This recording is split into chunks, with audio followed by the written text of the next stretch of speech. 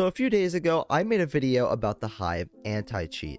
And since that video, a ton of other creators have made their input on the Hive hacking problems, and the Hive itself has also responded to the hacker problem. In today's video, I want to go over what I think the real reason for there being so many hackers on the Hive, and also give a little update to the things that I messed up or didn't say correctly in the last video about the anti-cheat. So let's head right into today's video. So before you guys all go to the comments and say, oh my gosh, Potato Pie made a video on this yesterday, Greg made a video on this a few days ago, I'm aware. I am aware of the creators making their videos. However, I wanted to give my thoughts on everything and update everyone of what I said wrong for my audience. So before you all say you copied these people, there is a situation on the server, and I wanted to make my thoughts and feedback on it. So yeah, please don't comment that, because I promise it will be different than their videos, because I have my own thoughts and opinions too. So I want to give a few updates and corrections to what I said in my anti-cheat video first. And the first thing is, I said that the suggestion, or my suggestion for fixing the anti-cheat problem, and that would be hiring a specific anti-cheat developer team, which I found out recently they do actually end up having an anti-cheat development team that does work on a day-to-day basis to update the anti-cheat. So you may be wondering, if it's updating the anti-cheat every day, why are people flying around and using reach, and why are they not being caught if it's been a problem for so long? And the reason behind it is actually because people are making specific clients for the Hive to avoid the Hive's anti-cheat. Since the Hive is a very big server, people will specifically make clients to avoid it. And it is a big problem that the Hive developers face and are continuing to work on and improve on that, but they are not going to give up, I assure you of that. It is their job after all. So since the hackers make their own things to avoid the Hive's anti-cheat, that basically is the reason why they can't detect people who are doing reach, because their clients are built around that and built around the Hive's anti-cheat, so then the Hive can't detect it. The core problem with IP banning has to do with not only VPNs. VPNs can very quickly get around IP bans, and if you're using a VPN, you can make a new account in 5 minutes, so it doesn't really completely solve the problem. But the biggest problem with IP banning is the fact that people can get fake IPs and can also change IPs very quickly, and they're also very often reset, and you don't always have the same IP in certain places in certain situations. If someone gets a new IP in the future and their IP ends up being one that's banned on the Hive, they'd be banned from the Hive for no reason, so they have to be very careful about that. Obviously, the biggest solution to the hacker problem would be an anti-cheat that kicks hackers automatically, so then all the staff don't have to worry about doing it. You know, obviously that would be the best case scenario, because then, you know, it will just, even if they do spend the time to make a new account, they'll just get banned by the anti-cheat. However, that is not easy, not easier said than done, and also, since the hackers will just, or the hacking client makers, will continue to find ways to work around that and add new things to their anti-cheat, or to that, to avoid the anti-cheat. Another major problem has to do with all of the auto-clickers and closet cheaters on the Hive who aren't blatantly flying around doing the obvious hacks, but are very subtly hacking. And you know those people, just the auto-clickers and all them. Most people suggest to add a... Is this person bee-hopping? I don't know. That was kind of weird. But like I was saying, most people suggest to add a CPS cap at around 20 to stop that. And if anyone's getting a higher CPS than 20 by, other than like drag clicking or whatever, but if you're not absolutely smashing your mouse with maximum frustration and killing it, then it's probably very unlikely that you're getting 20 CPS. Maybe like 16, 17 if you're like really good at it, or you know, it's really important to you. But like 20, the Hive's reasoning for not having a cap at around 20 or 25 CPS for whatever they end up deciding to do is because just because you're getting that high CPS doesn't necessarily mean you're auto-clicking.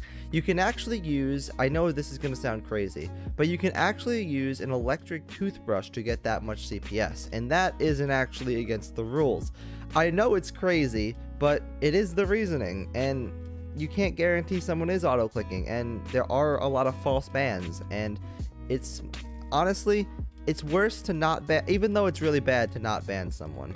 It's worse to have a false ban than to not ban someone, for sure. So they really want to avoid any false bans they can, and make sure they don't ban someone who is using a toothbrush as their auto clicker. And I think the final misconception from the community is that the Hive allows people to hack on other accounts.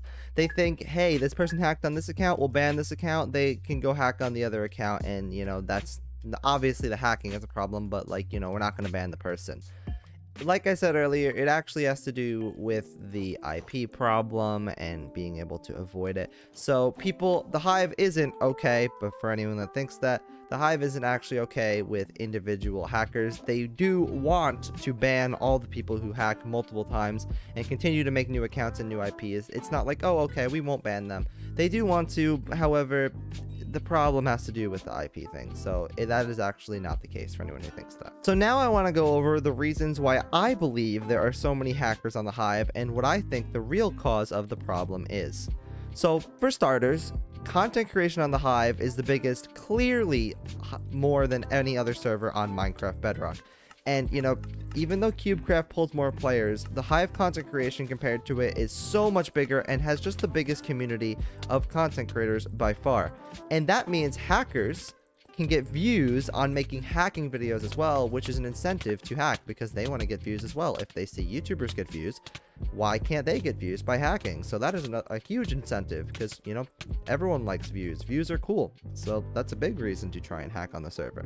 The second reason that I think hacking is such a big problem on the server has to do with the lack of updates and new things. A few months ago, when the Hive was popping out updates, there were hackers, obviously, but there really weren't as many hackers as there are right now. The hackers have ramped up to a whole nother level with the lack of updates because people are getting bored. People are impatient. A ton of people that I know are getting bored of the Hive and just saying, hey, I don't play the Hive anymore because there's no updates, it's getting boring. And for hackers, it's the case is the same thing. Oh, there's an email. How do I avoid this here? I didn't. Whatever. A ton of people, part of my Discord server and my community, join the Discord server, link in the description, have been getting bored of the Hive for the lack of updates as well. And it would make sense when the Hive doesn't have a lot of updates. It's been months. People think that there's no updates coming anytime soon. They see CubeCraft passing the Hive. They think the Hive is basically done with updates. For any reason that you can imagine, people are getting bored, and that is the main reason I think that hacking has been a problem. With the lack of updates, people are mainly playing Skywars, which is the easiest game to hack on. You can't really hack very much in Murder Mystery, you know, it's not really the same thing. So you won't find many hackers in there, if any. But with lack of updates, people are playing Treasure Wars, people are playing Skywars, which are both PvP game modes and very easy to hack in, which is the biggest reason I think for all the hackers and the big problem on the server. And reason number 4 why I think there have been so many hackers has just been because of the community and the amount of people complaining about hackers. And this video kind of ties into the situation as well and spreading more light to it. But with all the people who are getting frustrated with the hackers and all the people who are making videos about hacking or about the hacking problem are just bringing more attention to it, which means more hackers have the idea of doing it. With some positive light, like the sun, to all this situation, the replay system is coming soon, and it will make it a ton easier for moderators to ban people and take care of hackers. With replay ideas, that is a big first step, but when the actual feature comes out, that will be a huge step in moderation and will make a huge difference in removing hackers from the server. So I hope you enjoyed today's video. If you did, make sure to like, subscribe, and crush the bell to be notified for videos, and I hope you guys enjoyed. I'll see you in the next one. Bye, guys.